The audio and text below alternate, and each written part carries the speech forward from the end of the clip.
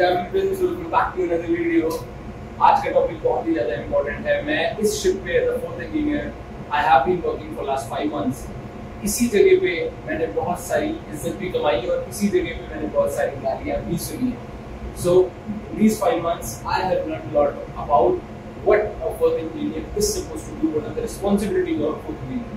And if you are a fifth engineer right now, if you are going to join a ship as a fifth engineer or a fourth engineer, ये ऐसी चीज है यार जो I think you must know to perform well as a fourth engineer professionally.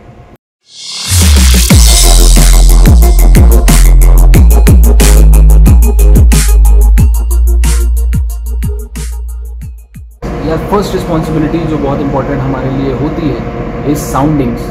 हाँ, ये बात सच है कि fifth engineer takes the soundings and fourth engineer only assists, लेकिन फिफ्थ इंजीनियर की कोई रिस्पॉन्सिबिलिटी नहीं होती ऑन बोर्ड।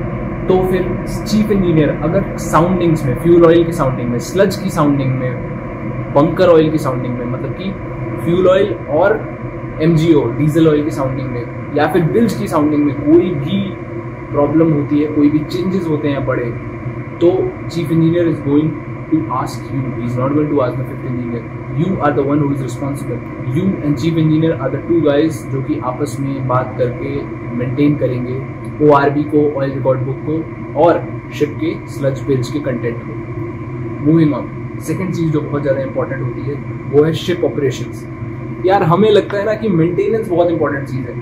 प्यूरीफायर खोल दूंगा मैं 5 मिनट में, कंप्रेसर में खोल दूंगा आधे घंटे में, और मैं जो हूँ बाप हूँ भाई, I am the best fourth engineer there is, but that is not true. What is way more important is firstly as a fourth engineer to learn ship operations. यार शिप ऑपरेशंस होता क्या है? शिप ऑपरेशंस है main engine start करने का procedure क्या है, steam pressure regulate कैसे करते हैं, LT वाटर का टेम्परेचर रेगुलेट कैसे करते हैं, जैकेट वाटर को रेगुलेट कैसे करते हैं, सीवेज ट्रीटमेंट प्लांट को बैक वॉश कैसे करते हैं, इंसिनरेटर को फायर कैसे करते हैं, जितनी भी मशीनरीज हैं ऑन बोर्ड उनको स्टार्ट कैसे करते हैं, बैलेस्टिंग कैसे करते हैं, डीबैलेस्टिंग कैसे करते हैं, प्यूरीफायर कंप्रेसर स्टार्ट कैसे करते हैं। These are ship operations and you must know the ship operations first. ये आपका काम है पहले 15 दिन, 20 दिन, 1 महीने में जल्दी से जल्दी शिप ऑपरेशन सीख लेना। मेंटेनेंस आप बाद में भी सीख सकते हो, क्योंकि सेकंड इंजीनियर, थर्ड इंजीनियर बाद में आपकी हेल्प करने के लिए आएंगे। When there is a purifier overhaul, when there is a compressor overhaul in the initial days, second engineer, third engineer will come to you and he will tell you कि यार ऐसा करना है, ऐसा करना है, ऐसा मत करो, ऐसा करना है। पर शिप ऑपरेशंस ऐसी चीज है कि they expect you कि from the first day, from the first 15 days, you must know how to start a generator, you must know how to parallel a generator. So these things nobody will help you and you must know this. So brothers, the next responsibility that comes into you is जितनी भी lines हैं on board ship आपको पता होनी चाहिए। तो सबसे important line जो कि ऑन बोर्ड है, जो as a fourth engineer you must know, is the C water line, the fuel oil line, the steam line, या स्टीम, फ्यूल ऑयल का स्टीम, स्लज टैंक्स का स्टीम, ये सारे स्टीम खोलना बंद करना, रिटर्न लाइन, इनलेट वाल्व्स, ये सारी चीजें आपके अंडर है। अगर इन वाल्व्स में कोई परेशानी हुई वो भी आपको ही करनी है कंट्रोल। ये सारी चीजें आपको देखनी है। सी वाटर में आपको बैलेस्टिंग करनी है, आपको डी बैलेस्टिंग करनी है, आपको GS पंप चलाना है, फायर पंप चलाना है। ये सारी चीजें भी चीफ ऑफिसर, सेकंड ऑफिसर आपको ही कॉल करके बोलेगा कि चार साहब ये कर दोगे क्या, अरे चार साहब बैलेस्टिंग कर दोगे क्या, अरे चार साहब ये बैलेस्ट वाटर ट्रीटमेंट प्लांट का यूज करके थोड़ा स्ट्रिपिंग कर दोगे क्या। तो these are some responsibility that you have to know. और ये अगर आप लाइंस को नहीं समझोगे, स्टीम लाइंस, बैलेस्ट वाटर, इसीलिए as a fourth engineer we से कि यार लाइंस ट्रेस करो। इसीलिए क्योंकि मेरे को फिफ्थ इंजीनियर टाइम में लाइन ट्रेस करी हुई है, then I so I know यार सी वाटर लाइन में क्या होने वाला है। If I open this valve what is going to happen. तो सी वाटर लाइन को अंडरस्टैंड करना, fuel oil line, steam line, lube oil line, these are very important lines. Fuel oil line inlet कहाँ है, रिटर्न लाइन कहाँ है, diesel का inlet कहाँ से हो रहा है, रिटर्न लाइन कहाँ से हो रहा है, पंप्स जो है पंप्स का इनलेट वाल्व कौन सा है, रिटर्न वाल्व कौन सा है, चेंज ओवर वाल्व्स कौन से। ये ऐसे हैं जो slowly and gradually but surely you have to learn this, you have to understand this. When as a fourth engineer you will get it, and I don't know that honestly, right? Moving on. Next चीज जो as a fourth engineer बहुत ज़्यादा important हो जाती है वो है bunkering। आपके 6 मंथ के कॉन्ट्रैक्ट में बहुत चांसेस है कि 3 से 4 बार आपको bunkering करने का अपॉर्चुनिटी मिलेगा। एंड अगेन बंकरिंग के पेपर वर्क्स में, बंकरिंग में कोई आपकी हेल्प नहीं कर रहा है। second engineer, third engineer is not going to come to you and help you in making those paperwork. It is only you.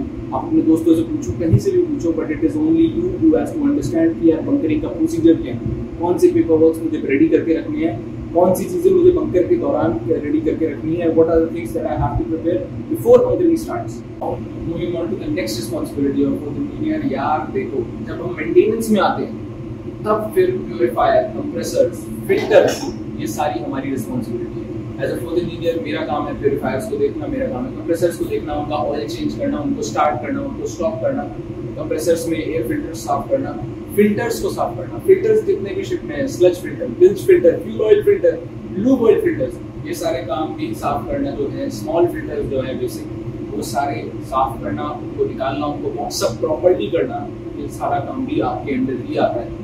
Yes, motorman wiper will help you in cleaning those filters, but आपका काम है उन्हें कायदे से निकालना, overall करना, कायदे से उन्हें बॉक्स अप करना, because fuel oil ऐसी चीज है, if there is a leakage, that is going to be a huge problem. At the same time, paperwork be equally important.